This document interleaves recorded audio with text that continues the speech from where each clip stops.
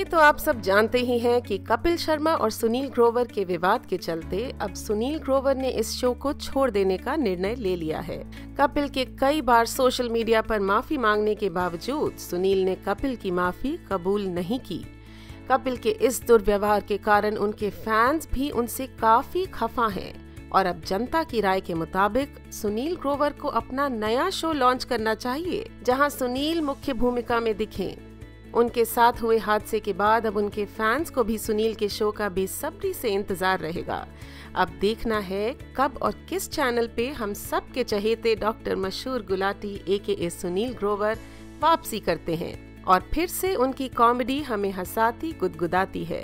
तो दोस्तों, आपकी इस विषय में क्या राय है? हमें अपना सुझाव बताएं और कमेंट करें।